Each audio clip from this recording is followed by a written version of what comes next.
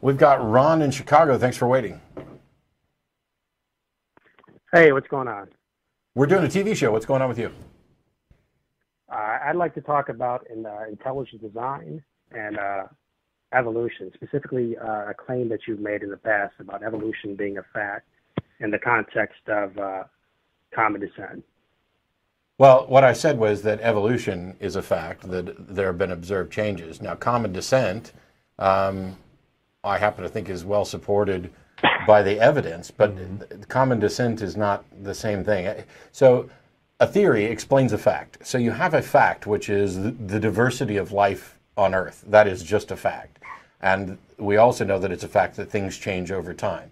Evolution by natural selection is the theory that explains that. And when it comes to an issue of common descent, things like chromosome 2 and and all the other elements that go together to show that the best explanation is common ancestry. But what did you want to ask? And also, why are you calling us?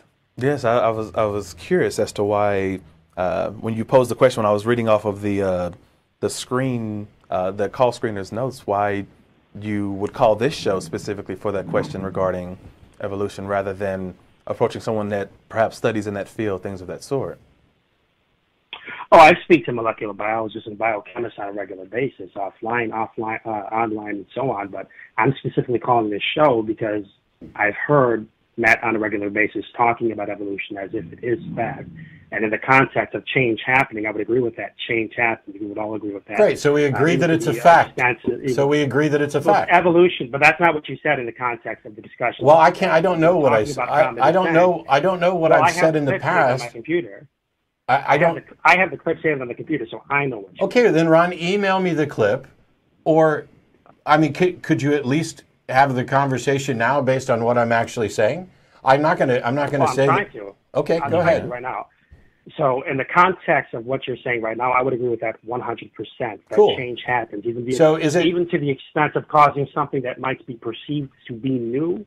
For example, the ability to digest myelinase, or mutations that might cause red hair, or mutations that might allow us to digest milk. So since we're Ron, since we're in agreement. I'm sorry. Go ahead. Since we're in agreement, what's the issue? No, we're not in agreement. We're not. We're not. I don't know why you're saying that. You just said you agreed with what I just said. And no, in numerous discussions in the past, when you're talking about evolution, when you're describing evolution in the context of the argument, you're talking about small incremental changes leading on to new complexities through millions of years. It's that specific claim of that mechanism's creative power that I'm calling into question right now. Okay, and my question to you is, do you have something where I said that this is a fact?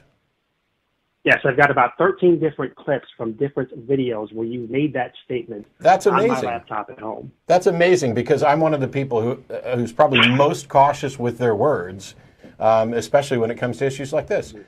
So by all means, put together an email, point me to those clips. I'll be happy to look through them, and if you're correct, I'll retract stuff. Well, I'm absolutely willing to do so, but just for the sake of argument, are you willing to talk about what evolution can do here in this discussion? I'm not a biologist. What I can do is talk about my understanding of evolutionary theory, but I'm also wondering why it's particularly relevant. Because you understand that there are religious people who accept the science behind evolution as well, right? Oh, yeah, I understand that full well. Okay. But I think that it's relevant because even though it's relevant in the same way that intelligent design is relevant, because even though it doesn't necessarily intend to prove any specific belief in God, the implications of it happen to be religious friendly. In the same way with evolution, people that end up being converted they end up losing their faith if they end up agreeing with any information suggesting that common descent is true. So no, Ron, you just acknowledged that there are plenty of Christians out there who accept common descent. Right. Okay, and there are plenty of, as long as this isn't a religious issue about whether or not you accept common descent, then it's an issue about whether or not you accept the evidence for common descent. I happen to accept the evidence for common descent. I would not and do not think that I have claimed that common descent is a fact. What I've claimed is that the evidence points to this as the most reasonable conclusion based on the available evidence, and that it's incredibly strong, and that intelligent design, on the other hand, isn't science and doesn't offer us anything. Well, right, but we both understand that whether you're a theist, a pantheist, or an atheist, there are different subset descriptions under that position. So not all atheists have the same perception of information. Correct. Just like not all theists have the same perception. So even though it doesn't necessarily lead somebody to atheism or to Christianity, whether we talk about intelligent design or evolution, the implications of this information does tend to lead certain individuals either towards atheism or away from it. Which has absolutely no bearing on whether or not it's correct and true. And when intelligent design offers... I never said it did. And I never said it did. Okay, then I don't understand what your point is, because basically what you've said is, hey, there's this theory, and some people accept it and some people don't, and while it's not necessarily tied to religion, in some cases there are people who accept it and this leads them away from their religion. Mm-hmm. So what? That's just the facts of life. Well, right. I came in here with the direct purpose to get into that evidence for what is true. Well, then you need to go talk to scientists, because that's not my job, nor is it anything that I'm particularly interested in doing. Well, I think you're being a bit unfair here, Matt, because Why? you're also not a philosopher as well, but you talk about philosophy on a regular basis. How do you know I'm not a philosopher? Because I've listened to you speak, and you don't have a degree in philosophy. So you have to have a degree in philosophy to be a philosopher? No. Where did the first philosophers get their degrees? The point of the matter is, Matt, is that you speak with a lot of authority on biology. I speak about no, I don't speak with much authority on biology. As a matter of fact, I'm consistently pointing out when people call in the show that the issue of evolution is not one that's relevant to whether or not a God exists, that I'm not an expert on it, and then they want to argue with me anyway, so I tell them what I do understand and what my views are about it. That's completely separate, because if there of these two fields, biological sciences and philosophy, there is one in which I am pretty strongly versed and another that I'm not. Okay, well, that's what the problem is, Matt. I mean, you seem to... Like when you're talking to some people, it seems like, and I'm not trying to say this to be disrespectful to you, but it seems like when you're talking to some people that don't know about the topic, you'll make statements like, okay, evolution is fact. No. So you're talking about common sense. Okay. But I'm in here, I'm trying to be respectful just to have a discussion with you. And I feel like you're trying to avoid having the discussion with me. Okay, what is the discussion you want to have? Because if you want to have a discussion that I'm not interested in, we're not having it. Okay, so, all right. I think this is ridiculous, but how about we keep the heat on me then about intelligent design? Would that be better? I don't need to put any heat on intelligent design. It hasn't met its burden of proof. It is pointless for me to sit around talking about something that hasn't actually offered anything. Well, it has. You know what the argument of intelligent design is, right? There's an argument for intelligent design? Intelligent design is an abductive argument. I understand that. Based on, okay. So, I mean, why are you trying to say proving and all this other stuff? What are you trying to get at when you're saying that intelligent design hasn't proven something? Because it hasn't. So when we're talking about, for example, the biological sciences, there are actual scientists who go out and find evidence, who assess and evaluate that evidence, who submit it up for peer review, and who construct a scientific model that serves as the best current explanation of that information. Science, as I've repeatedly said for well over a decade now, doesn't make proclamations of truth, which is why I don't believe you when you claim that you have all these examples of me stating that this is just a fact. What you probably have are examples of me saying that evolution is a fact, and that the theory of evolution by natural selection is the theory that attempts to explain that fact, because that is pretty much my standard answer on that.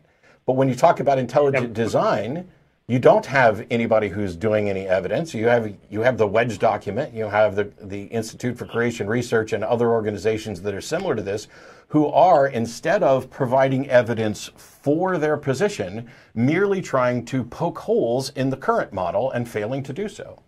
Yeah, that's what I always found so interesting about the intelligent design argument, because it was mostly, seems to be a lot of it,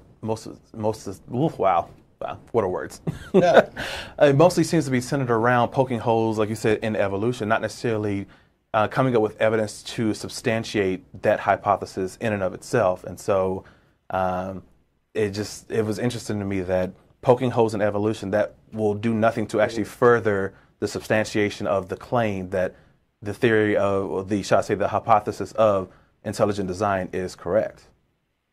Well, I would say, I mean, you guys said a lot there, and I'm going to try to respond to each point that you made as best as I can. But the first thing that you said about peer review, there is a database on the Intelligent Design website if people want to go look at their different articles that they publish against evolution and attempting to make an argument for intelligent design. But I would say that because this is a causal argument, we do not need a peer-reviewed article to tell us whether or not the implications of the data that intelligent design is calling into question is true, because one of the purposes for the peer review process is to help to increase scientific knowledge. Intelligent design is a causal argument calling into question previous knowledge in the past. That's what it's attempting to do so. So the very fact that it is calling on previous knowledge in the past, it would be making a causal argument based on knowledge, appealing to, just basic information that all mankind that is exposed to modern society knows and understands. So I will give $20 to anybody who takes that last clip from him and produces anything that makes sense or is substantive about it. That was as tap dancey as I've ever heard. Because to me, it sounds... What do you mean? Okay, my point was that intelligent design isn't actually doing... The intelligent design community isn't actually doing scientific research that would support their claim. And your argument is that doesn't matter because... I haven't gotten to that point yet. Oh, I'm sorry. I don't know what point you were even responding to then. I was responding to, you made a lot of statements, and I was trying to respond to each one of them. You mentioned peer-reviewed, and I gave you my response to peer-reviewed, but I haven't gotten to that point yet. Yeah, and I don't understand how your argument in any way removes the value of peer review. We're not saying that peer review is the end-all, be-all. There are mistakes made in everything, including in journals. But what I'm saying is the peer review process where people set out to replicate and confirm results. I mean, we know that these things are horrible, but they're the best that we've got. And you're basically saying that you don't have any need for them. No. We have need for the peer review process. Then why has the intelligent design community gone out and created its own journals? In order to claim that they have peer review, they've created their own journals because they're not getting peer reviewed in actual respectable journals that have been around. Well, I'll get to that right now in a second, but you made another point that you just responded to me with beforehand, so I'd like to respond to that if I can. I do not agree that, I guess it would be both abiogenesis and evolution, because you have to have an established system before any of these things that intelligent design is talking about can end up happening. So why are you rolling abiogenesis? Evolutionist, but what I'm saying is Ron, why are you rolling abiogenesis into this? It's not under discussion. Okay, well, if you don't want me to talk about abiogenesis, what I'm about to say is still relevant to evolution. I do not agree with the fact that they are trying to investigate to see if any of these components can actually happen through an evolutionary process. I think that what a lot of the things what they're doing is they're trying to manufacture results, or they're more so just comparing homologies and declaring that one. So you think the bulk of science, you think the bulk of science that has been done on evolutionary theory is just scientists intentionally manufacturing evidence to support the model? No, what I'm saying is that there's absolutely no evidence at all. There's been no testing, no experimentations showing that any amount of incremental steps and changes can build the specific structures that intelligent design calls into question, like turbines, motors, and codes that are found inside of the cell. Are you making a mechanisms can accumulate to those changes? Are you making a distinction between macroevolution and microevolution, such that you would accept macroevolution but not microevolution? Well, some scientists I talk to, they don't like it when I try to muddy the waters and talk about the differences between macro and micro, because they say that there's no distinction. But what I'm saying is that I'm asking you, Ron, it was a simple question. I'm asking you if you see a distinction, and are you willing to accept one and not the other? Well, do I see a distinction of changes happening? Yes, I see a distinction of changes happening, but I see absolutely no evidence that these small changes or alterations like in proteins or whatever can accumulate over to the specific structures that intelligent design is calling into question. There's nothing indicating that that can actually happen. Okay, well, I don't know what to tell you then, because it seems to me that you're just saying this can't happen when the bulk of scientists who actually spend their life studying this disagree with you. So why don't you talk to them and not me? Okay, well, saying that a bunch of scientists agree with you is not really evidence that suggests that it can actually happen. You're correct, but you know what else isn't evidence? Saying, I don't accept the bulk of what scientists have to say about this. If there are two people sitting in the room and one of them says, here's my thing, and I'm going against the massive, overwhelming majority of scientific experts in this field, and the other person is sitting there saying, here's my model, and I'm going with the overwhelming majority, which one do you put your money on? You put the money on the one who's got the evidence. I agree. I agree. You put the money on the one with the evidence. And so which one of those two is more likely to have the evidence in any given scenario? The one where the majority of scientific experts in a field are in agreement, or the one that is outcast and separate from all that majority? Which one?